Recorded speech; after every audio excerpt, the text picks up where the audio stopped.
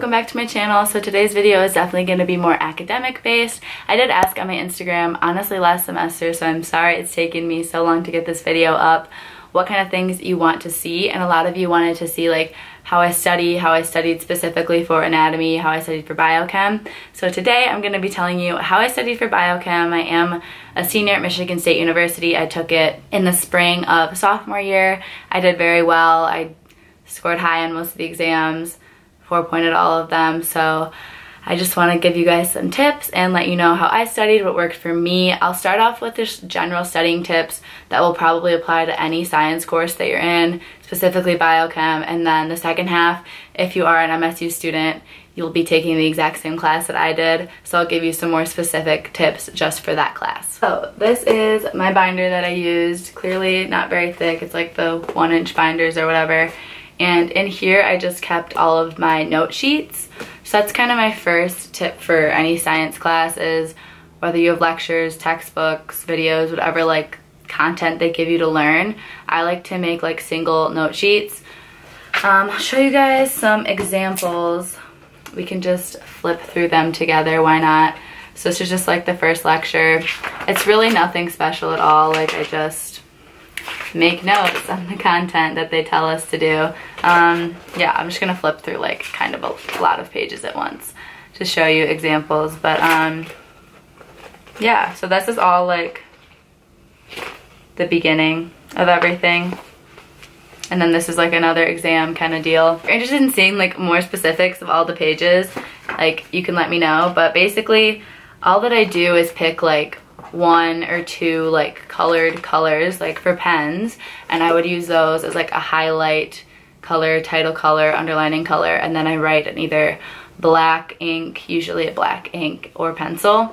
And I think it's better than using a ton of different colors because that honestly gets so overwhelming, I think, for your brain. And then I also like to switch like what color I'm using once I switch to the next lecture. The way our biochem class worked is it was online. You didn't really have a choice. You took the online biochem and you watched lecture videos, and then you had exams based on those lectures, and the exams were your entire grade.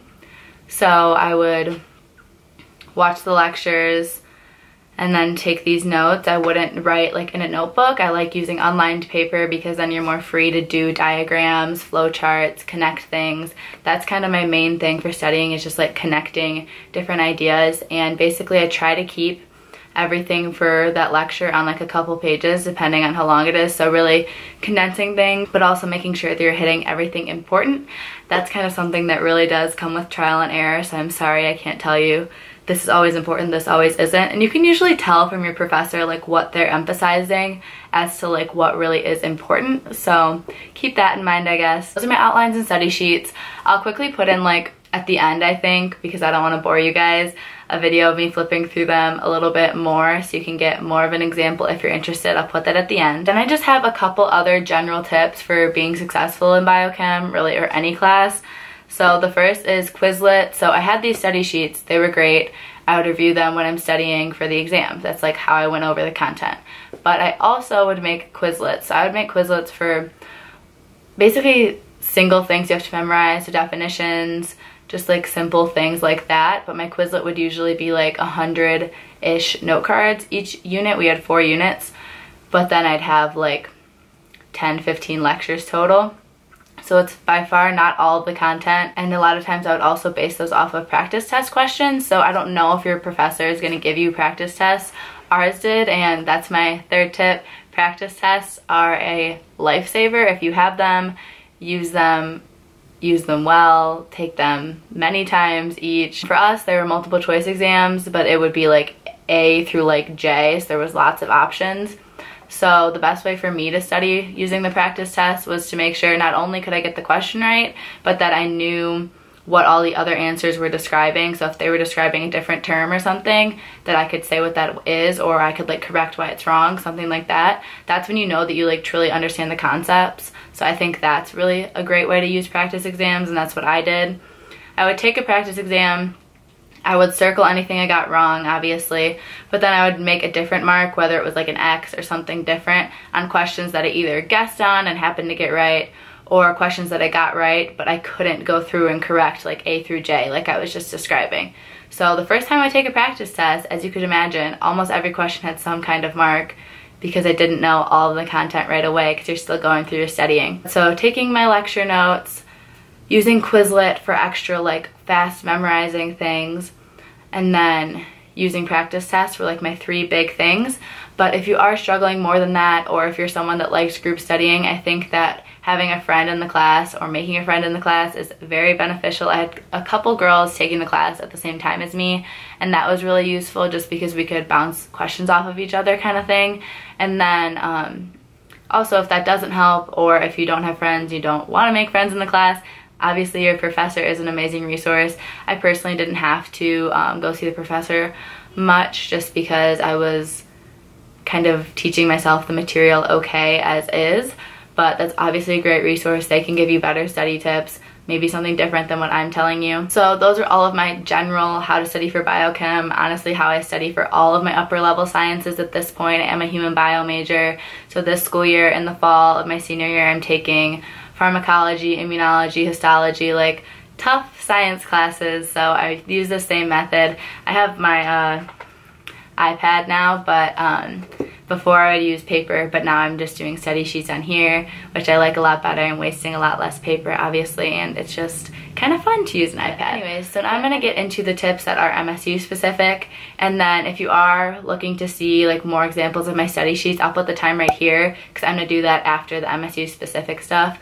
But so if you are taking biochem at MSU, the online one, so I would just say a couple things that I did that I figured out kind of after the first exam. I actually didn't always watch the lectures because she posts a transcript with every single word that she says during the lectures. So what I would do is I'd go split screen on my Mac. I'd have the PowerPoints on one side, then the transcript on the other. I found that if I was watching the lecture, I would have to do this that I'm describing now again after anyways. And I realized that watching the lecture firsthand, I really wasn't getting anything out of it. I was kind of listening, trying to take notes. It wasn't functional for me. And when you have the transcript up, you can go through it exactly at your own pace. So if she's going over something that you know already, like I knew a handful of the stuff from my intro bio classes or from DAT studying, so I could just zoom through that quickly, no worries. But if there was something that I wasn't familiar with, she might have gone through that really fast in the lecture video, but I needed to take more time on it. So I just found it to be like more efficient and useful for me. So I'd have the transcript up and the slides up, and I would just kind of scroll through and go through it in that way. One thing that I think helped me a lot to not miss any material is I would like highlight the transcript as I went and then like delete once I made sure that I knew, like, so I was reading every sentence in great detail, making sure that I knew everything that it was saying, either remembering it or putting it on that note sheet that I showed you guys. That's kind of how I went through and made sure I wasn't missing anything. And I know that when I was just watching the lecture videos, I definitely was missing things. So this was the best way for me to make sure I was learning all the content and making sure I knew like what she was emphasizing. Also have a textbook for this class that's optional.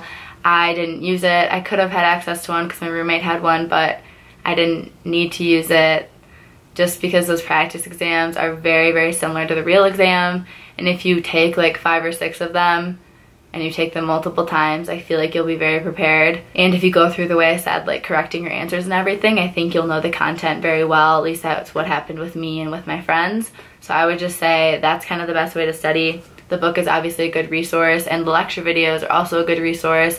I have other friends that need to hear it being read at them, so they need the transcript and the video up instead, not the PowerPoints, so they go through it that way. It really just kind of depends how you like to learn. So that's kind of how I did this online class, how I did biochem, how I do my sciences. So I hope that this was helpful for you. I'm gonna put some clips of those notes in now.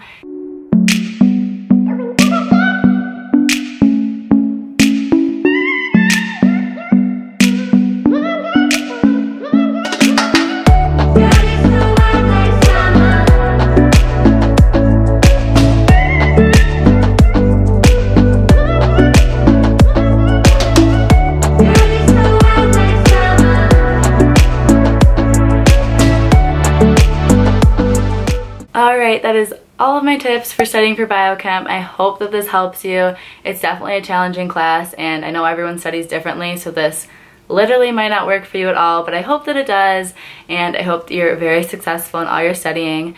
Thank you guys so much for watching, and I'll see you in my next video.